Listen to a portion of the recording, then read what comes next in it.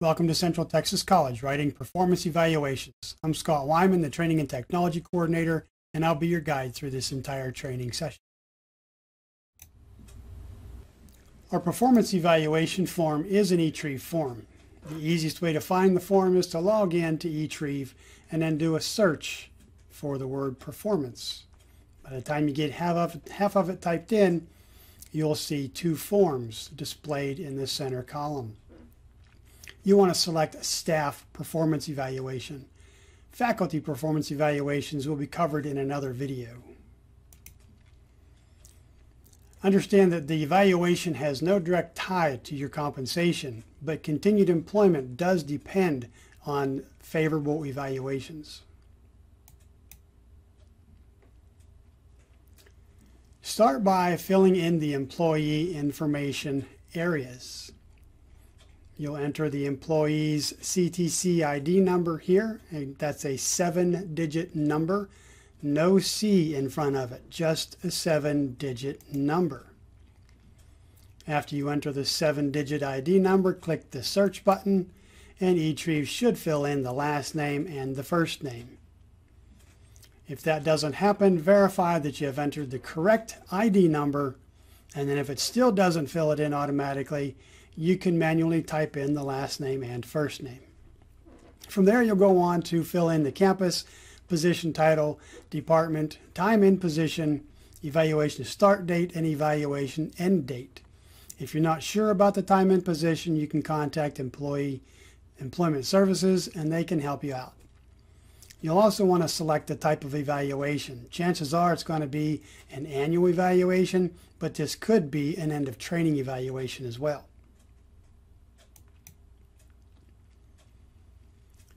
The first area on the form that you're going to want to fill in is the evaluation areas. These come from the key responsibilities that are taken from your essential job, that are taken from the employee's essential job functions. Fill in the evaluation areas, and then if you're the supervisor, you can go ahead and complete the rating section. If you're not the supervisor, but you're the originator of the form, do not complete the rating section. Leave that for the supervisor. You can add additional fields for the evaluation areas by clicking the More button. You can have up to 10 evaluation areas. If there are more than 10 listed on the essential job functions, you can always combine a couple of the smaller ones into one field on this form. Also understand that for every needs improvement on this form, you'll also need to initiate a performance improvement plan. And we'll talk more about the improvement plans in just a little while.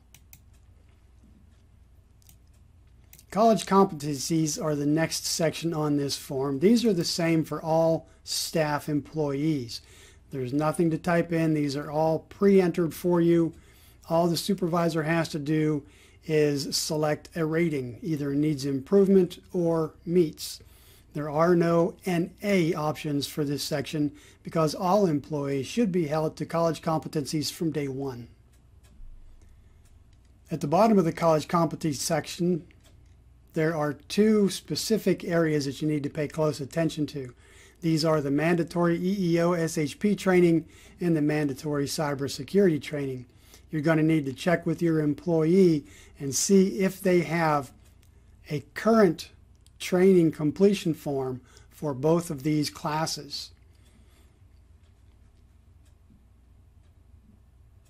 Current being training completed since March of 2020.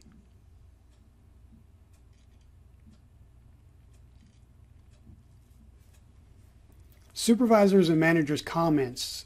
Supervisors' comments must be completed before this form is sent to the employee. Supervisors are the ones who recommend an employee for a step increase. Comments are required of the direct supervisor. Comments are also required of the second level manager if he or she does not concur with the direct supervisor.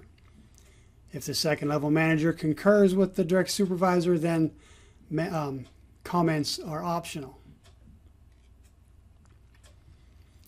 We do ask that your comments be hard-hitting, honest comments, bullet statements, one-liners that tell us exactly what that employee did throughout the year. It's always good to include real achievements, give specifics, and include data such as dollar amounts or percentages or raw numbers. Hiring supervisors as well as HR and the legal department will focus on these comments.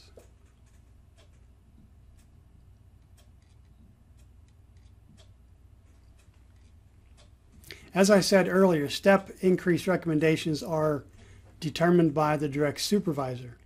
Recommendation for a step increase should be based on the employee's performance, not just the fact that they showed up to work every day. For the most part, if an employee meets all expectations in the majority of the evaluated areas, then they should be recommended for a step increase. If an employee does not meet multiple or key expectations, the supervisor can recommend no step increase for that employee. Comments and evaluation ratings must support a step increase recommendation. If no step increase recommendation, then a performance improvement plan must be included. And your comments also must support a rating of no increase. Bullet statements in the comments area have to back up all of your ratings.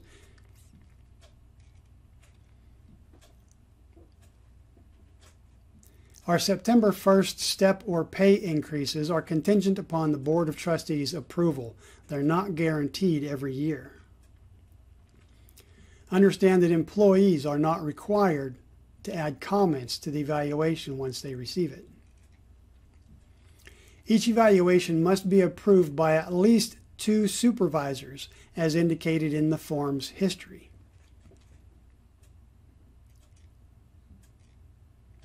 Approvals must be obtained from the Dean, Associate Deputy Chancellor, or Department Chair. All approvals are required before being sent to the employee. Do not refer this form. There's no need for anybody in the approval chain to refer this form to anybody.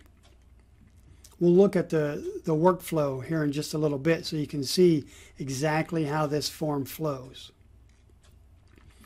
If an employee refuses to return an evaluation or approve the evaluation, give me a call at 526-1381 or email me at dwyman@ctcd.edu. I can move the form forward if necessary. Form originators must complete the entire routing information section. So there's four fields here that you have to complete: the direct supervisor, the second level supervisor, the executive officer, dean, or associate deputy chancellor, and then the last field is the employee who's being evaluated. Now there is one caveat to this. If there is no second level supervisor, then you will enter the direct supervisor's name in the second level supervisor field as well.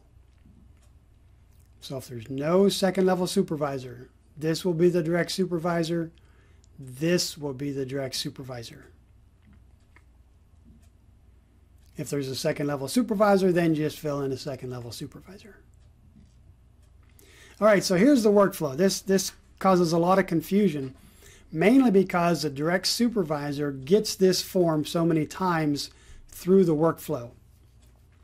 So the originator fills in the basics of the form, and then they click submit. So we assume that the direct supervisor is not the originator. So the originator submits the form and the form flows to the direct supervisor. If the direct supervisor is the originator, then they're essentially sending the form to themselves.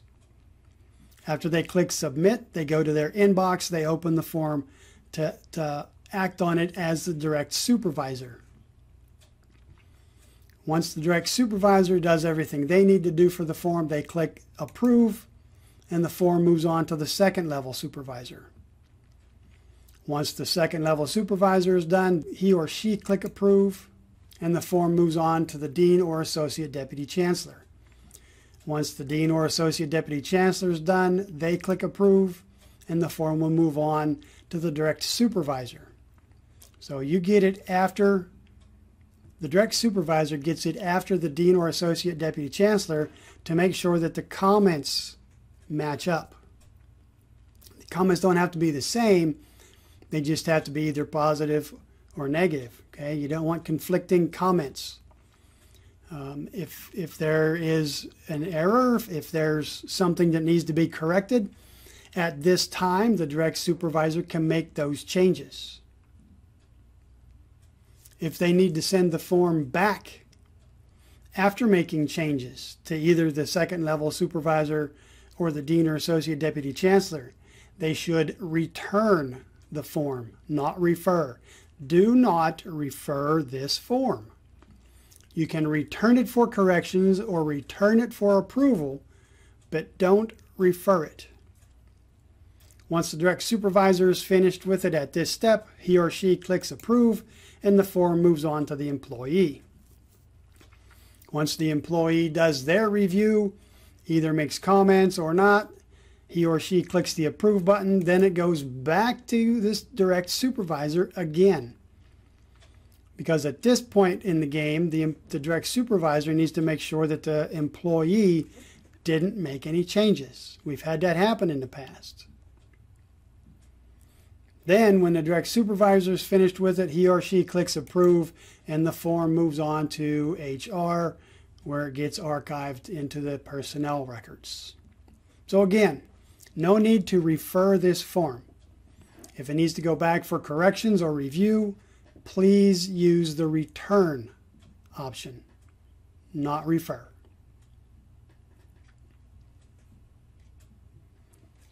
All right, due dates for this year's evaluation is March 22nd.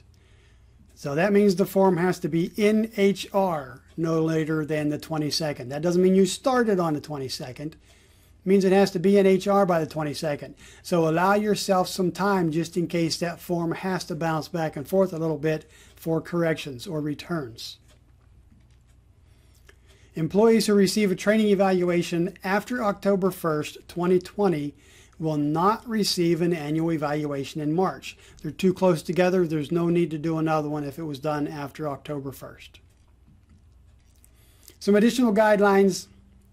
Employees newly hired after March 1st will not be eligible for a 9-1 step increase if it's approved by the Board of Trustees.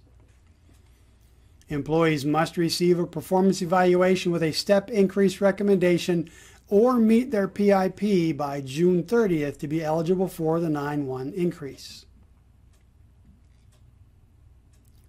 End of training evaluations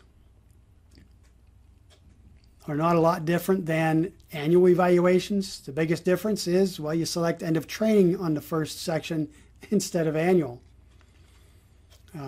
You'll do a performance evaluation at the end of your employee's training period. The end of training rate increase for hourly employees. If no increase is recommended, then the employee must successfully complete a performance improvement plan to receive their end of training increase. If no increase recommendation or successful PIP by June 30th, then the employee will not be eligible to receive the 9-1 step increase. Education experience evaluation is now part of the end of training PSF. You won't find it on the end of training evaluation, and you won't find it on the performance improvement plan. The end of training PSFs for hourly employee is initiated by Employment Services, specifically Shelly Gonzalez. She'll initiate the form, and then she'll send it out to supervisors. Supervisors will check it over, make sure everything is the way it needs to be, and then they'll send it on to the employee. For salaried employees, the departments will initiate the end of training PSF. When these end of training PSFs are created, please make sure you include the comment evaluation submitted on, and then whatever day the evaluation was submitted.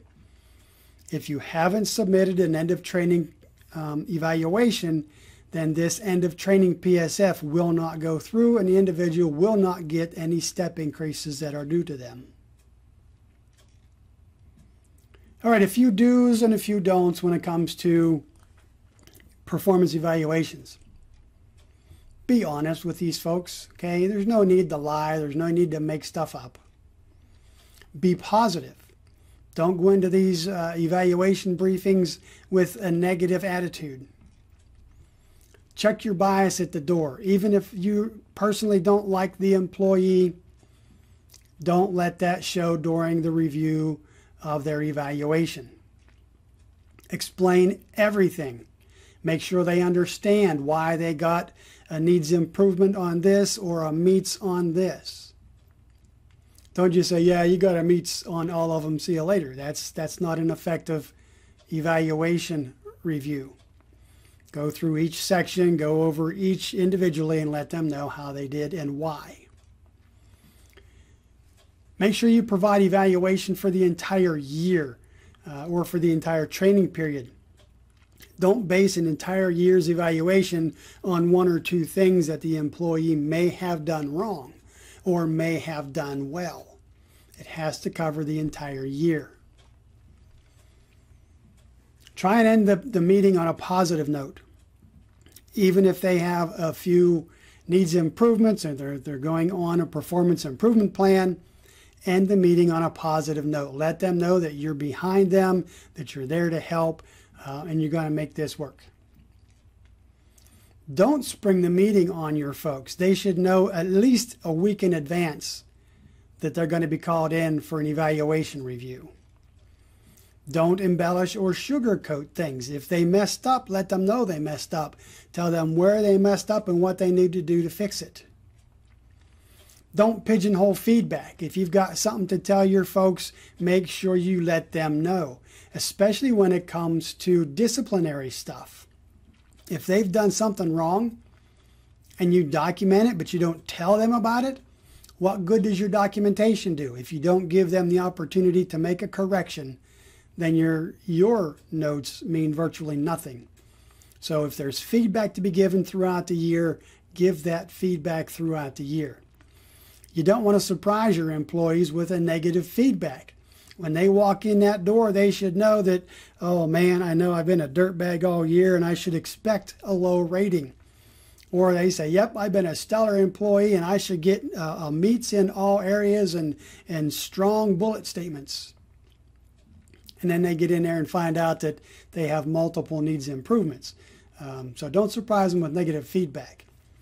Don't focus on the negative. Don't just sit there and say, look, you screwed this up, and you screwed this up. Everything else is all right, but you screwed this up.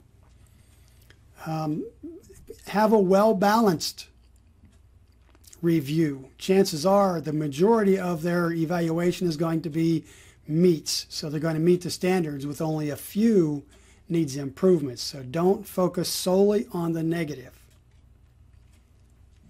All right, so let's take a look at the performance improvement plan. These forms are available from Jackie Thomas in the EEO office. This is what they look like. These are required for each needs improvement rating. Now that doesn't mean you have to have a new piece of paper for each one. Okay, this is a needs improvement area, this top one. And then this second one down here is another needs improvement area on the evaluation. So this form actually shows two. Okay, so the form isn't the plan. Each row of these is a plan. So you can see this one, the key responsibilities or core competencies. This is what they're being evaluated on. So they were supposed to prepare and upgrade reports.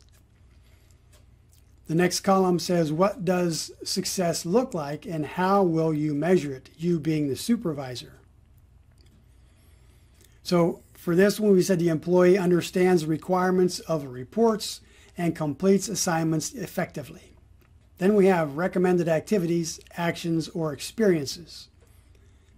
A few examples in here are read the standard operating procedures and follow instructions and guidelines. Ask the supervisor for clarification. Attend one-on-one coaching sessions. Attend training on Excel through the Employee Training and Technology Department and other sources where you may get that information. Then we list available resources, the SOPs, the supervisor, and Employee Training and Technology Department. We give them a start date. This is the date we initiated the PIP. Then we have a check-in date, and instead of using a specific date, we're telling the employee that we're going to follow up and check in with them weekly to let them know how they're doing. And then we have a target finish date, when we expect to be finished. You don't have to wait until this date to close out the PIP. If they meet this standard and they've made the necessary changes, you can close it out early. We have a column for actual finish date. And then here we tell them how we're going to measure what they're supposed to be doing. So that's the basics of the performance improvement plan. This plan must be signed at the beginning by the employee and the supervisor. And then it must be signed again once the plan has been completed. And remember, employees eligible for 9-1 step increase if the plan is successfully completed by June 30th. If they don't complete it by June 30th, no step increase.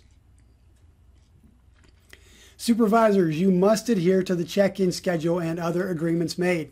If you tell that employee you're going to check in with them twice a week, then make time twice a week to check in with them.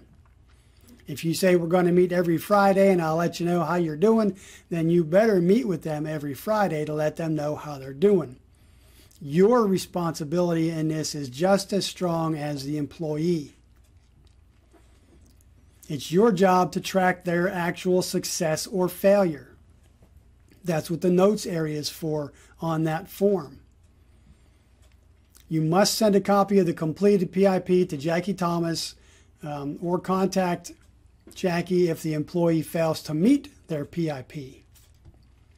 Failure to complete and submit PIPs will be reported to the supervisor's deputy chancellor.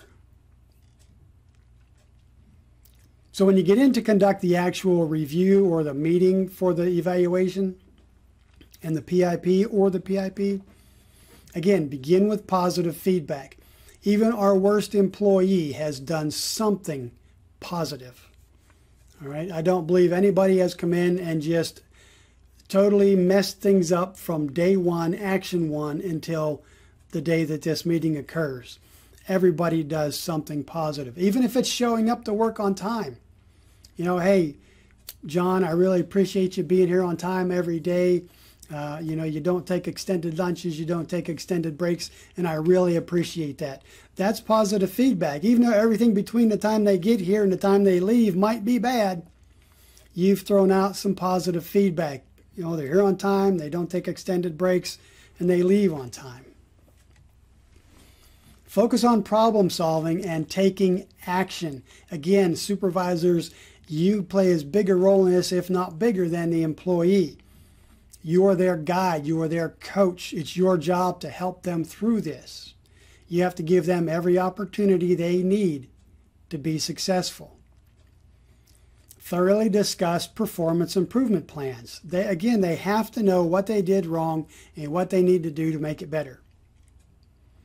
Avoid discussing motivation or personal issues. We understand that people need to be motivated for work, but we don't know what their motivation is. And getting into the motivational side of this could take you right into personal issues, and we don't want to get into that during this meeting. This meeting is to focus on their evaluation and their performance improvement plan. Allow them to discuss their feelings and reactions. They're likely going to be upset.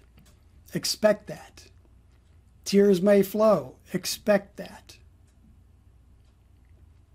But don't sit there and just let them throw all their personal reasons out why they're not doing what they need to do at work. Be an active listener. Don't interrupt. Let them complete sentences. Ask them open-ended questions. And discuss the objectives for the upcoming year. How are we going to get better? How are we going to get you out of this performance improvement plan? How can we make sure that you get a meets in all areas next year when we do your evaluation? So be positive going out of this. Positive going in, positive going out. All right, so that pretty much concludes our performance evaluation training for staff members here at CTC. If you have any questions, please contact Jackie Thomas at 254-526-1391 or Shelly Gonzalez at 254-526-1304. I appreciate you being here. Stay safe, stay happy, and we'll talk to you later.